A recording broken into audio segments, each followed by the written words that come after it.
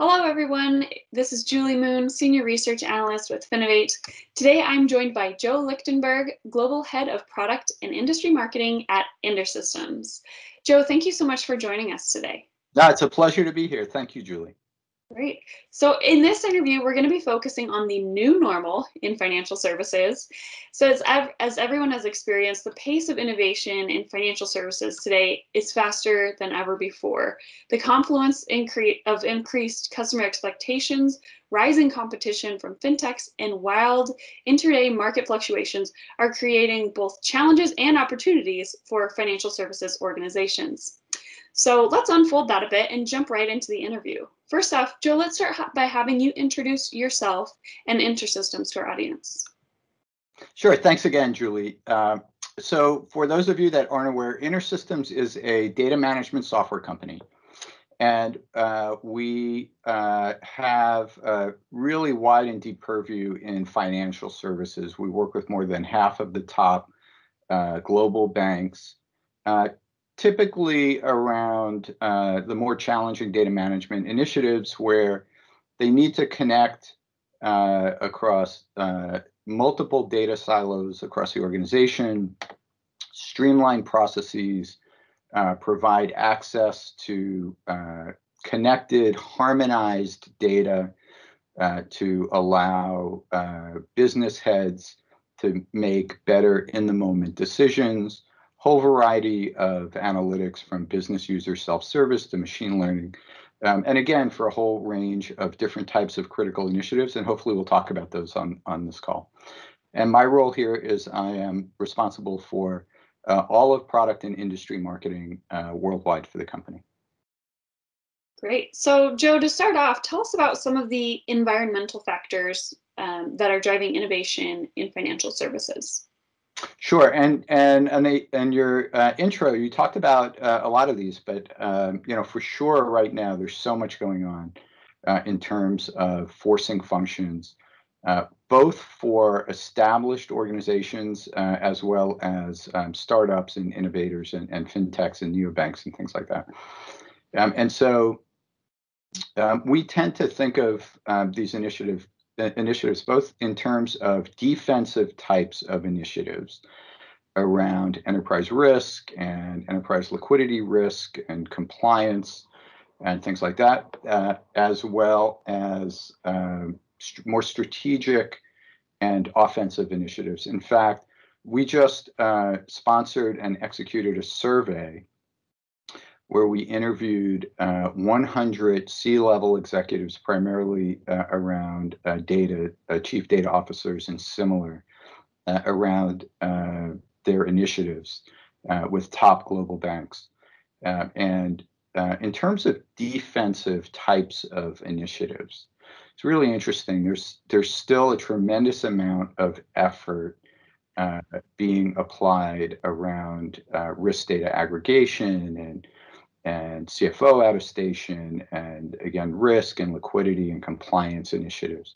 And in the survey, what we found was that almost 90% of firms are still spending at least 40% of their total budget for data and data management just on compliance activities. Mm. So there's still a tremendous amount of effort and expense on these defensive types of initiatives. And surprisingly, even with that level of effort, more than half of firms reported that they're still handling at least 50% of their compliance activities manually. So even with the work that has been done and continues to be done, there's still a lot to be done there. And there's a lot of reasons for that. I mean, one for sure, you're talking about environmental factors, right? It's really important. So as everything's going to real time, and latency concerns are important, and the ability to get better information and visibility across all of the organization's assets, the need to use more data and run more types of analytics and so on and so forth, and especially at the enterprise level, where you have different trading desks in different parts of the organization, different geos doing different things. Getting an accurate and near real-time view across the organization of what's happening is high on the priority list for really all organizations and the organizations that we're working with. And the other thing that I would say is the move to real time and low latency. That's not that new, but especially with what's happening now in the news with the pricing volatility around GameStop, and if you're holding positions, what's your exposure, and end of day roll-ups, and even roll-ups that are a few hours old aren't sufficient anymore. So certainly on the defensive side, we see a lot. And then it certainly makes sense to talk about what's happening on the strategic side, because there's obviously tremendous amount of work and innovation happening there as well. So an area where we see a lot of innovation is around improving information for decision support for business managers to have on-demand access to the information that they need from across the organization, and not just with static reports, but being able to dive into live on-demand information and being able to sort of navigate and ask questions and get answers and really understand what's going on in the business in the moment. So we see that a lot. And then, we see, data and analytics being used all across the organization for things like improving customer engagement, especially, you talk about what are the environmental issues. There's so many, right? I mean, the Amazon experience is pervasive. So, consumers, customers, clients, they all expect the Amazon-like experience, tremendous amount of effort being put into CX, customer experience, and they want their banking experience to be like Amazon and Pandora and the apps that they're using. And so, we see that's, creating a lot of innovation and opportunities for fintechs. And hopefully we have a chance to talk about, what's happening with fintechs.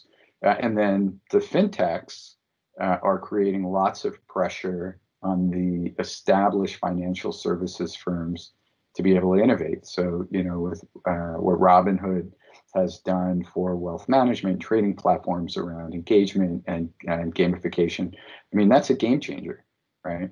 Mm-hmm. So some other environmental factors, quickly, we can't, have an interview, a conversation without talking about the impact of the pandemic and the lockdown. And so we see a lot around, the move to online self-service. So a lot of banks are closing down branches, right? And so there's a lot around digital transformation and moving these processes that had been interactive and face-to-face, moving them to online and self-service. There's a lot now around machine learning and advanced analytics being used in all sorts of areas of financial services. So to be able to cross-sell and upsell your customers, next best action, how do I capture a larger share of wallet? We have customers that are running machine learning algorithms to predict which of their customers are most likely to churn, so they can reduce turnover. We have one of our customers that's a very large credit union, and they have a very good relationship with their customers. And so they used our technology and all the historical data that they have to identify not who is likely to churn, but who is most likely of their customer base to have financial problems. And then they reached out to them directly to see how they could help them. And if, that meant, delaying payments or, offering them different payment options and things like that to increase loyalty and make sure that they were happy.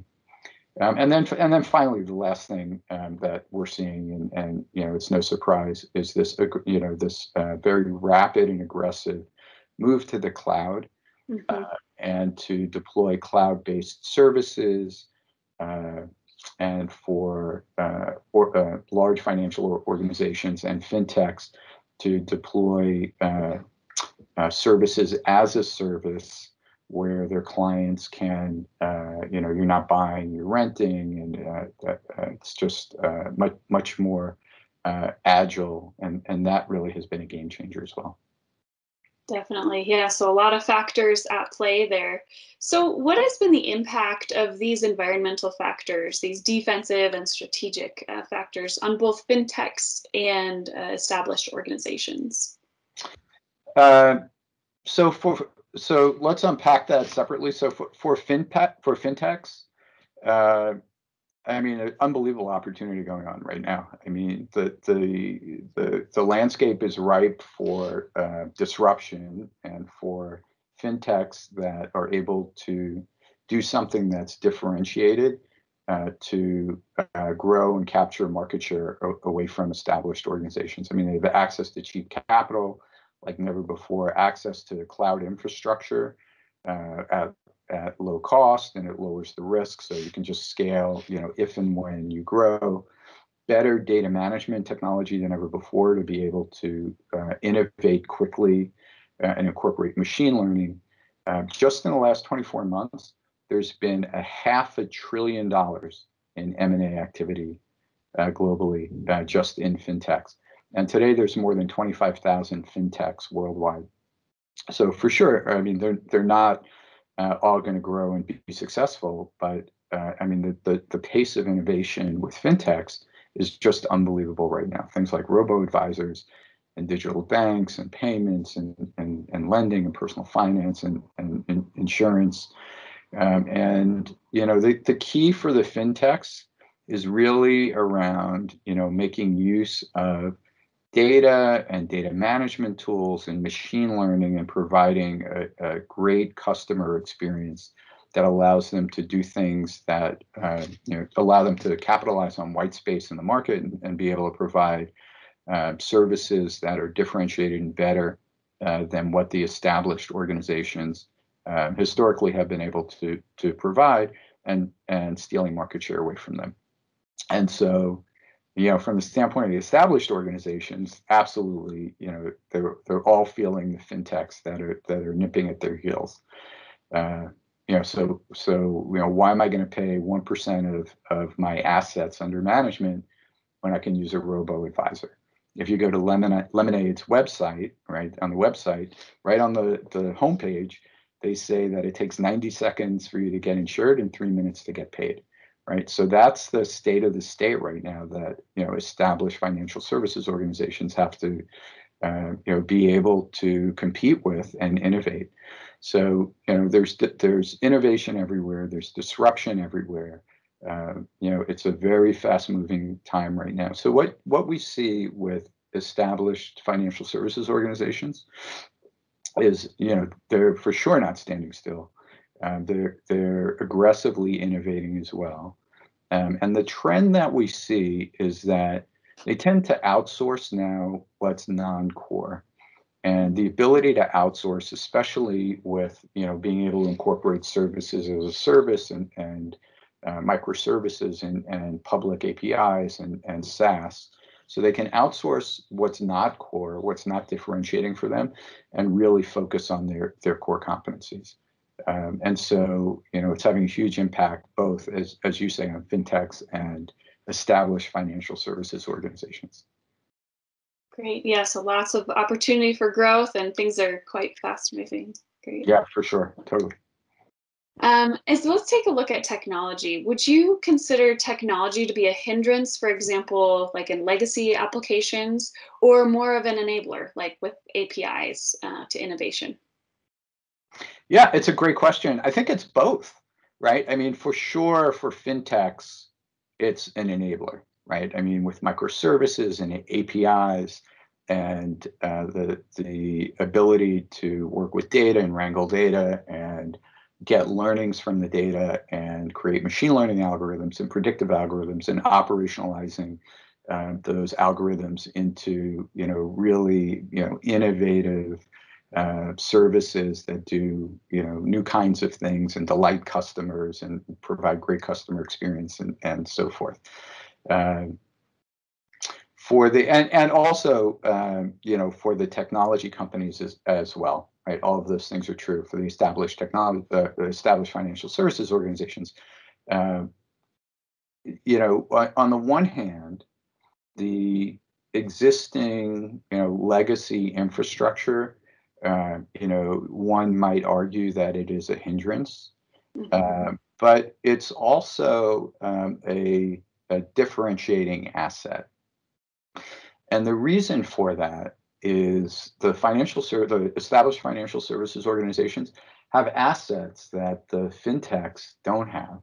And that is, they have all of this historical data and they have all of this knowledge from their interactions with their customers. And so being able to mine all of that information for competitive advantage and to drive innovation is a huge asset that they have. And so being able to, tap into all of that latent value in all of the historical information experience that they have and make use of it in a variety of ways is absolutely an asset. And then the other sort of change in what's happening is in the data management space. There's a lot of that's being done right now around incorporating the data and the application functionality without doing a rip and replace, right? Because you have a lot of these powerful legacy systems in place that organizations have been using for a while. They scale, they're resilient. In many cases, they're bulletproof, right? So, there's a lot of strength there. And, there's a set of advances that the enterprise architects and the analysts are calling an enterprise data fabric. And it's different from data lakes and creating new, yet another data silo. And it's this dynamic fabric that you can enable within your organization that connects to all of these legacy assets and data sources on demand and pulls in data on demand for a variety of either decision support, analytics types of use cases, or to feed new types of innovative services, and also to encapsulate functionality from your existing applications to combine through the use of microservices and orchestrating APIs and so on and so forth to be able to innovate. So, on the one hand, you can think of sort of all of this legacy infrastructure, which is hard, right, to sort of get your arms around and be able to fully leverage as a hindrance. But there's a tremendous amount of latent value there. And again, with new approaches like smart enterprise data fabrics that allow you to keep all of these assets in place and be able to leverage them on demand, both for innovation and digital transformation, creating new services, but also in terms of being able to get information in the moment. And that's really in large part what we were talking about at the outset, which is, how do I, in the moment, understand, what my enterprise risk profiles are? What's my liquidity risk? What does treasury look like? All of those things are now being enabled through these new approaches. Great. Yeah, I like that. Taking banks' core competencies that they have already and leveraging that to help them compete. Yeah, Great. exactly. Well, that's all we have time for today. Joe, I'd like to thank you. This has been Joe Lichtenberg at InterSystems. And also a special thanks to you, our audience.